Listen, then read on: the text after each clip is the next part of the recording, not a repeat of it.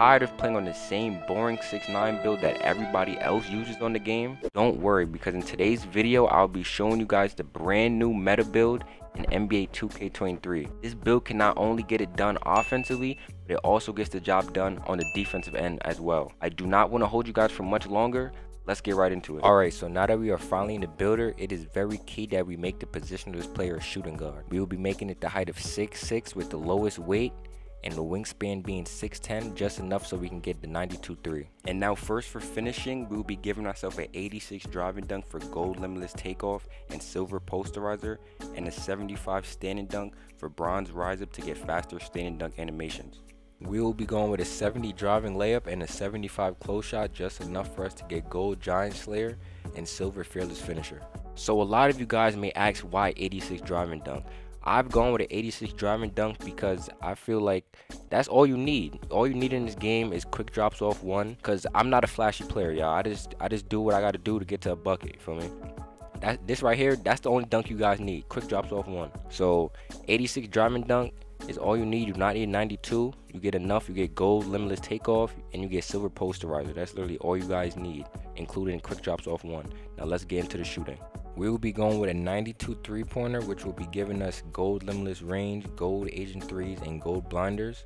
We will also be giving ourselves a 77 mid-range and a 73 free throw. This leaves us with 24 shooting badges. Now the best part of this build has to be its ability to shoot the ball. Nobody wants to be out here looking like Andre Roberson, you feel me? If you know, you know. Roberson for three.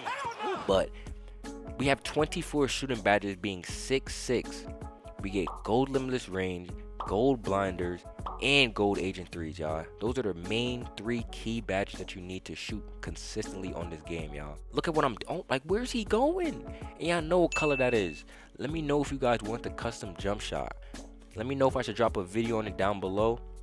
Do not mind giving y'all the sauce, you feel me? Who would I be if I was to tuck the sauce from y'all? Feel me? The jump shot is so consistent. It's so smooth. Like, you should not miss. You should not miss. Look, I'm shooting step backs on these kids. Feel me? This build is fast. I can still shoot right between pockets. You feel me? Like, that's a tough shot, and it was open. And if you guys are wondering what dribble pull-up I have on normal. With this dribble pull-up, you guys have to make sure you guys are holding the RT button if you are on Xbox, and I think it's R2 on PlayStation. But that's it for shooting. Let's get right into the playmaking. And now for playmaking, we'll go with an 89 ball handle, which is just enough for us to get De'Aaron Fox and Tracy McGrady size up, along with quick first step Hall of Fame. For passing accuracy, we'll be going with a 75 so we can unlock LeBron James passing style, and we'll be going with a 76 speed with ball so we can get an extra +1 playmaking badge. Now overall for playmaking, we get quick first step Hall of Fame and a 75 passing accuracy. And something that I do to speed up my passing animations is that I run needle threader on at least silver or bronze. This will help get your passes through tighter spaces, and it will get the passes there faster than it would normally would. So I definitely would recommend you guys run this badge if you can, depending on your guys' badge layout. And other than that, let's get right into the defense.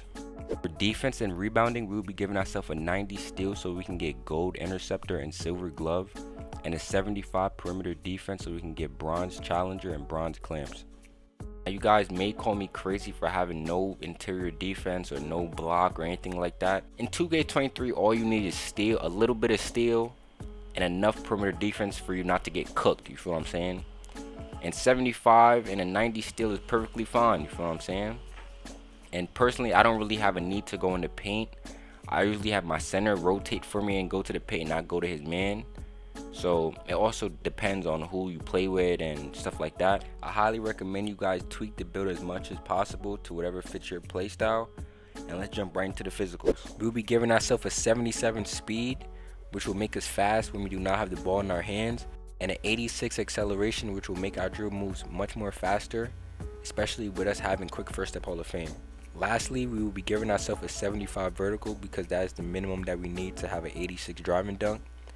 And we'll be giving ourselves a 90 stamina because I don't really dribble that much to even have a 99 stamina, and plus we have the Gatorade, which is +4.